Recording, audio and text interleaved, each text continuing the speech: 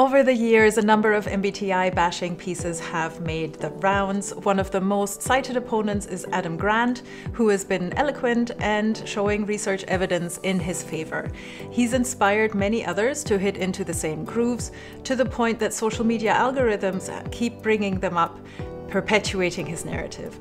Unfortunately, a lot of his criticisms are unfounded, outdated. He does not provide a balanced review of the Big Five, in my opinion, or the trait approach that he is advocating, and his followers have added some confounding variables as well, all of which I'll address in this video. So if you're confused about how come people still use MBTI if it's supposed to be so bad, this is for you. You'll find links to all the references and timestamps for each of the arguments in the video description. In case we haven't met, or you wonder who I am to even share my opinion on this topic, I have been an MBTI master practitioner since 2012, but I did not stop there. I'm also certified in the Dr. Linda Behrens core method and Dr. Dario Nardi's neuroscience of personality. Last year, I graduated with distinction, and I now also hold a master's in applied psychology. So I think that puts me in a good position to provide some context for this conversation from both sides. Let's jump in. Grant and his followers argue that the MBTI questionnaire is based on pseudoscience developed by a Carl Jung obsessed homemaker, that it is not reliable or valid, that it is worded too positively and sounds like a horoscope, that it does not actually predict behavior and is therefore useless, especially in the workplace where it is often applied. In his latest essay, Grant also goes a step further and calls into question Jung's underlying theory. Instead, he prefers the Big Five assessment because it was developed by psychologists, is data-driven, and therefore more reliable, valid, and predictive, i.e. useful. First things first, it is important to differentiate the theory from the tools. Let's start with the difference between Jungian type theory and the trait approach.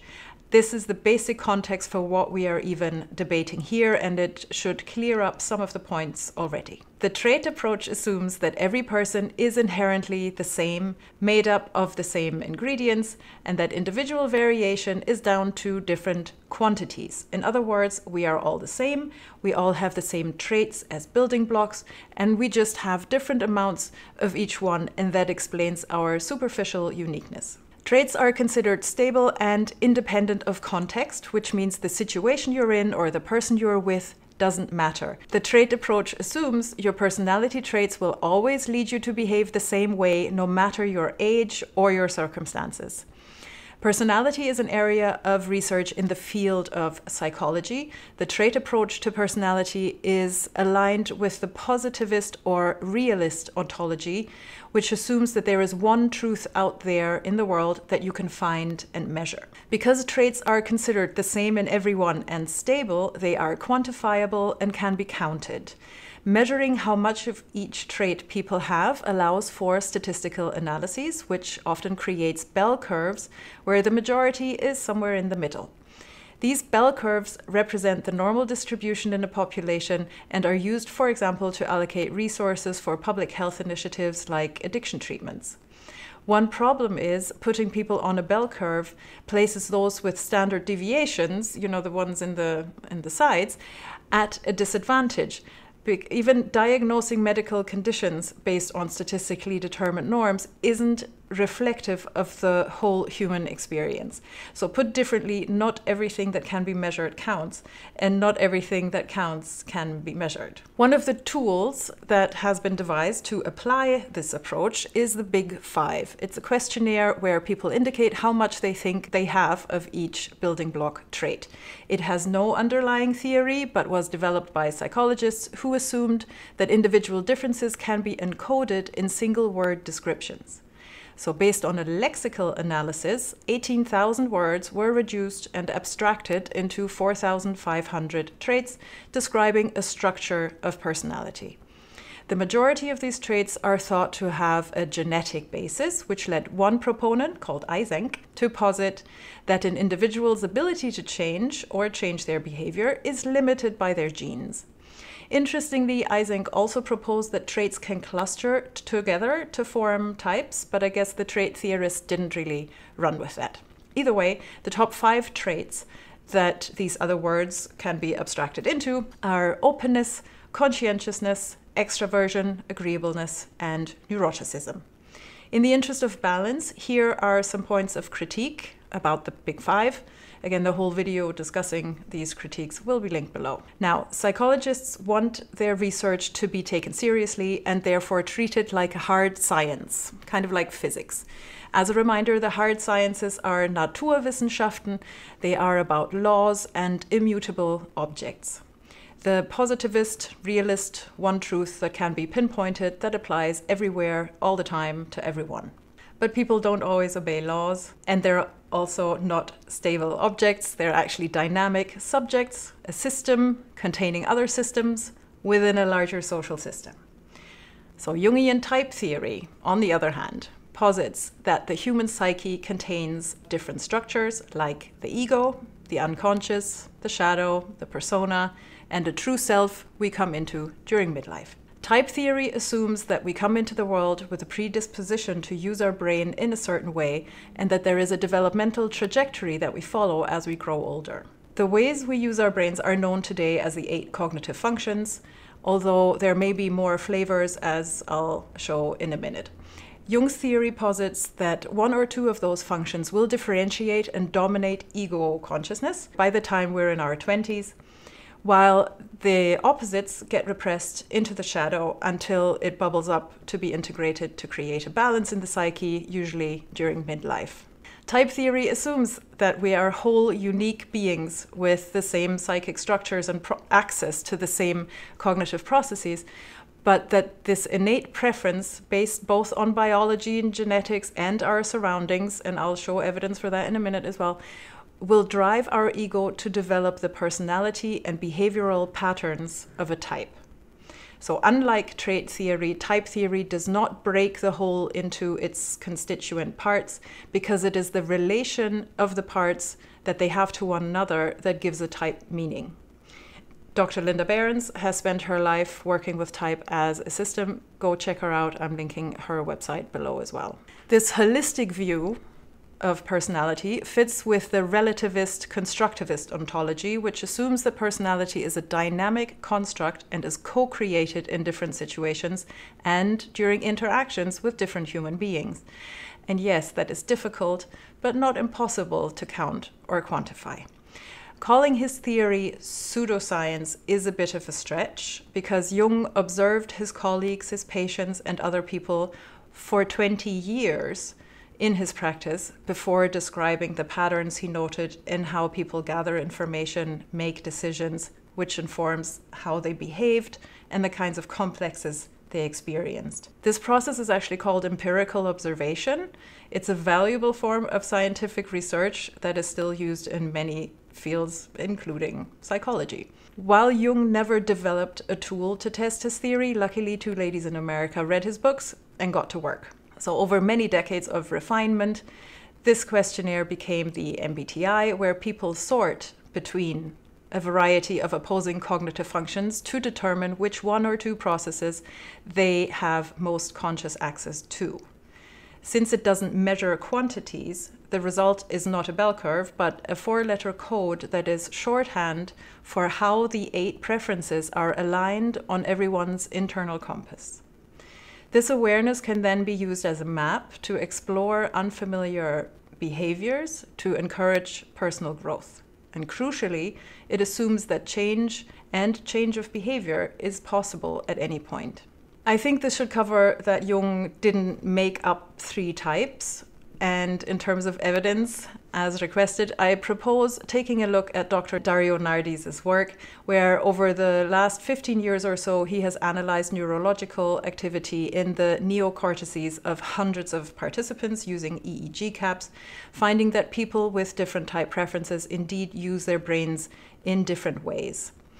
Going back to my earlier point of the interplay of type and environment, during this research, Dario also found that the work we do and the hobbies we have, so anything we do habitually, influence how we use and express our type preferences. Most recently, he has expanded on the 8 functions and identified different flavors and combinations they might show up in, expanding the potential type table from 16 to 64.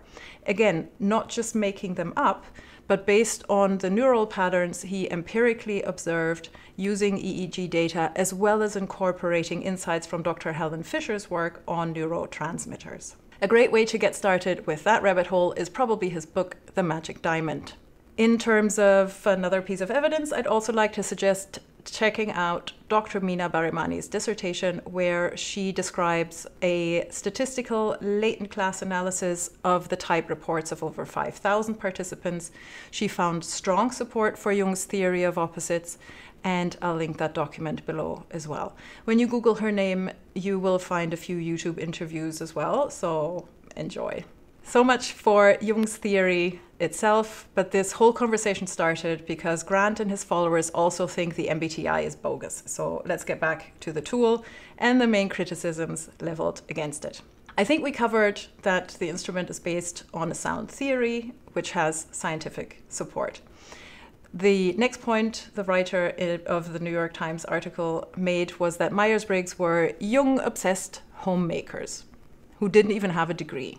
To this, I say, your misogyny is showing. You might want to tuck that back in. Being self-taught, especially in those days, is actually completely badass, but maybe you weren't aware that academia also doesn't always get it right. For example, the field of psychology had a replication crisis they are still trying to recover from, which I think supports my earlier point that the study of human behavior is not the same as the study of an object in space. But you don't just have to take my word for it. Much cleverer people have called for allowing psychology to be a humanistic science instead of a hard one as well. Also, you're brushing off decades of computing work these ladies have done, cataloging thousands of responses, doing weighting and reliability and validity testing by hand, and that's just rude. But finally, the MBTI Step 2 was updated and developed in collaboration with psychometric statisticians and psychologists in the 1990s, so this whole point of criticism is outdated. Next. Is the MBTI reliable and is it valid? According to a couple of meta-analyses from 2002 and again from 2017, yes it is. If you're interested in the psychometric background and process of how questionnaires get assembled and the work that goes into them, I suggest you check out Mark Majors' videos linked below. Now, is it perfect? Hell no. There's no such thing as a perfect questionnaire. Every self-reporting instrument, the big 5 included, is limited by how well the participants know themselves. By definition, every self-reporting questionnaire is a form of me search and will give you a result based on the information that you put in. If you answer questions one way one day and then another way the next, your results will change. That's why the MBTI is supposed to be administered by a trained professional who will then discuss your results with you to make sure your result is actually your best fit. Which brings me to another important related point. The MBTI is not available for free online. It is licensed. The aforementioned New York Times writer actually reported a result that she got from 16 personalities, which incidentally is a trait questionnaire giving you a type result. So please use with extreme caution. As explained earlier, those two approaches are very different and they operate from 2 very different positions, so I wouldn't trust it. If you'd like to learn more about issues with tests falsely claiming to be the MBTI on social media, check out Teresa Moon's video that I've linked below. Now, if you're still watching, well done, and you're curious about your type, of course there are also other ways to arrive at your type information. I've mentioned Dr. Nardi's Keys to Cognition questionnaire before. It's free and we'll send you an email with a link with more infos, but I'd also like to mention Dr. Linda Behrens again, her multiple models approach, in which I was certified in 2012. She views type also from a more holistic perspective, and again, I'll link her website below. And lastly, does the MBTI put people in a box and predict behavior? Where is the evidence that it's actually useful in the workplace? Jung's type theory and the MBTI, by extension, do not categorize people. They categorize types of consciousness. Type in the Jungian and MBTI sense is the pattern of observable behavior someone exhibits in normal circumstances. For example, an extroverted thinking type is likely to appreciate an objective, logical cause and effect kind of explanation. As such, they are likely to use specific language focusing on the thing itself, whereas an extroverted feeling type might use metaphors and focus more on the impact of the thing on the people involved. In a crisis or when a house is on fire, both types will act more spontaneously because, again, types are dynamic and it is assumed that they adapt behavior to the situation they're in. So if you call that a box, explain to me how the assumption of stable traits is a sign of setting you free. As for predicting behavior, I don't actually think any questionnaire or theory can predict behavior because they do not provide the full picture. Here's what I mean by that.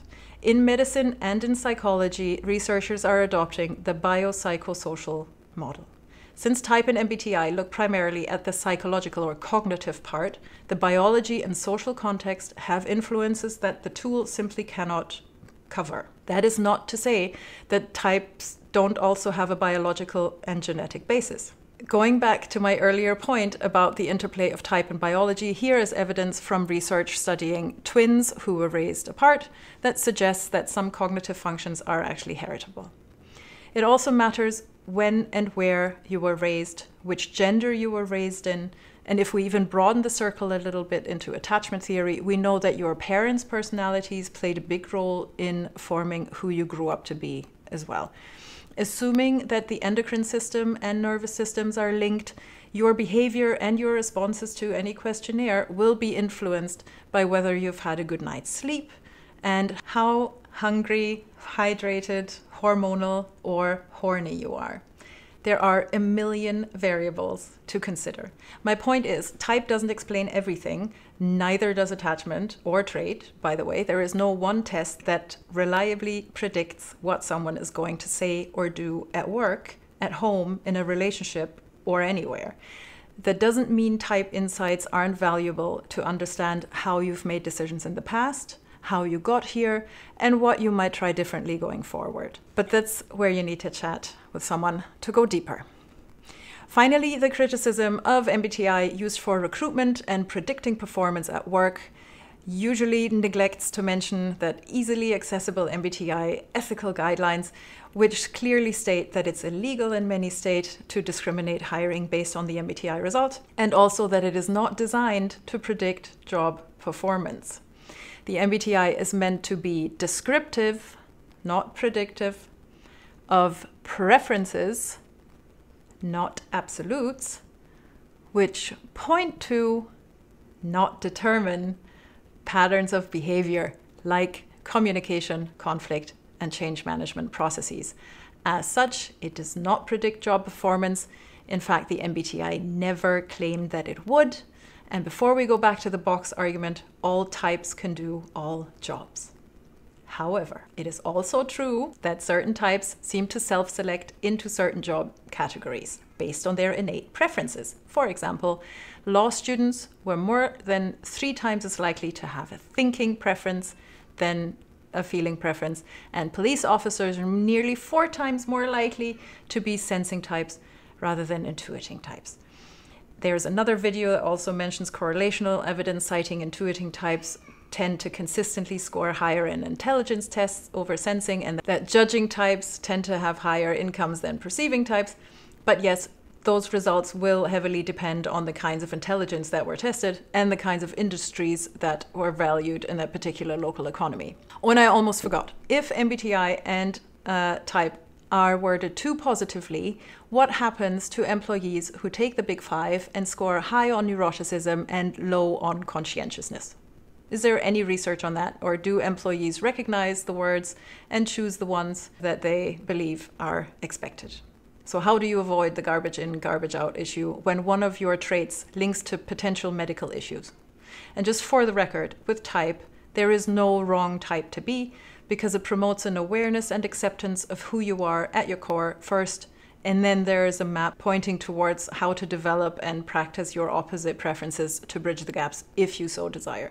Type theory has a goal, and that is psychic balance. individuation, embracing all of life's experiences.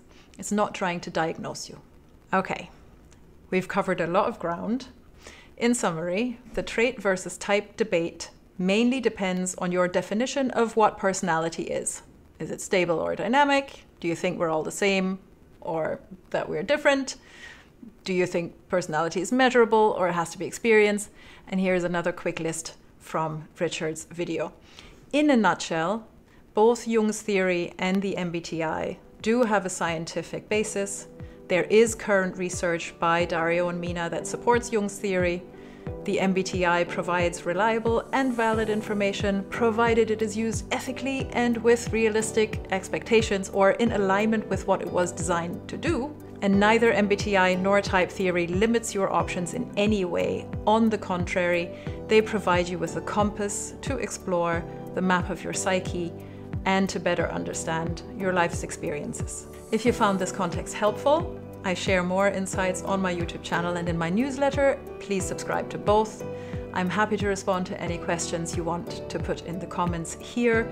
And I'm also available for type coaching if you'd like to go deeper. You know where to find all the links. Thank you so much, and I'll see you next time.